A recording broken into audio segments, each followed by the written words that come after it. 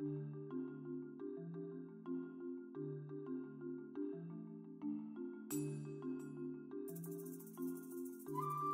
everybody, Dr. Nelson here.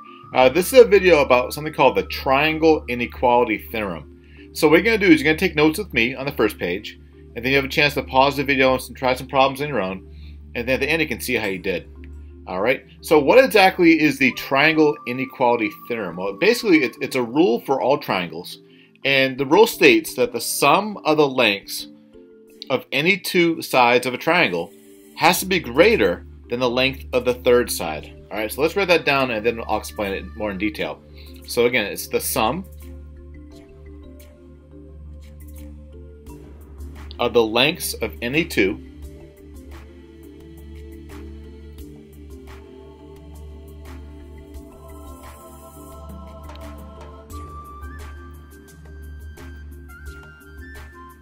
sides of a triangle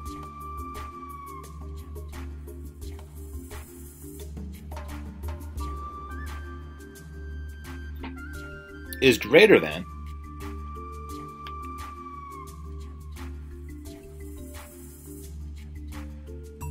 the length of the third side.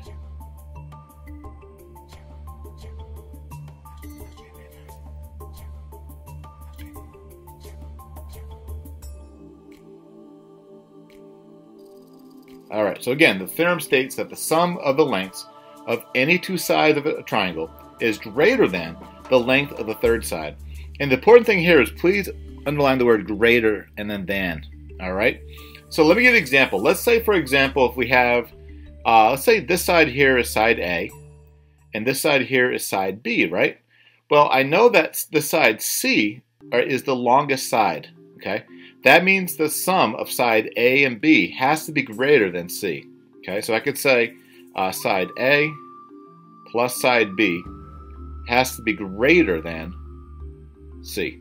Alright, so let's say, for example, say if side A equaled 5 and let's say side B equaled 4, right? That means side C would have to be, it could not be 9, it could not be 10, it could not be 11, it would have to be, say, under 9. So we could say this is side would be 8. Alright, so the big rule is two sides added together always is going to be greater than the third side. So now that you know the rule, let's try these two problems. So it says state if the three numbers can be the measures of the sides of a triangle. Alright, so what I like to do is I always like to underline the longest length and then look at the other two sides. So here we have 4 and 3. Well, 4 and 3 is 7, and that's greater than the longest side. So because 5 is less than 7, we know that it could be a triangle. So that one is a yes. But look at this one over here. Here we have side lengths of 12, 10, and 24. So the longest side is 24, right? And I know if I add up 12 and 10, well, 12 and 10 is 22, right? And the sum of those two sides is less than 24. And that's just not possible with triangles. So the answer for this one would be no, those are not the lengths of a triangle. All right? So now that you understand a little more about the Triangle Inequality Theorem, why don't you pause the video and try the Your Turn Now problems, and when you're done, hit play. You can see how you did. All right, good luck.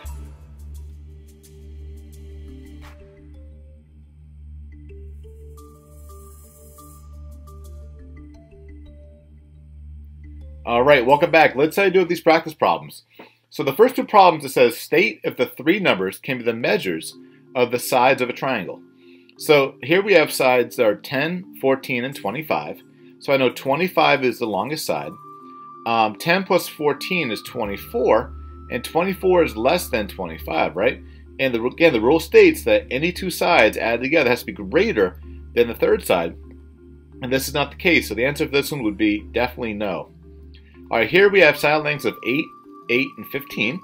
So again, the longest side is 15, so 8 plus 8 is 16. And those two sides are longer than the other side. So the answer would be yes. Alright, and then finally it says, what is the largest possible whole number length of the longest side? So here we know one side length is 4, and this side length is 6, and I know that the sum of these two numbers, 4 and 6, has to be greater than this one, right? And they want the largest whole number possible. So again, 4 plus 6 is 10, So one number less than 10 is 9. So 9 would be the answer. All right, how'd you do?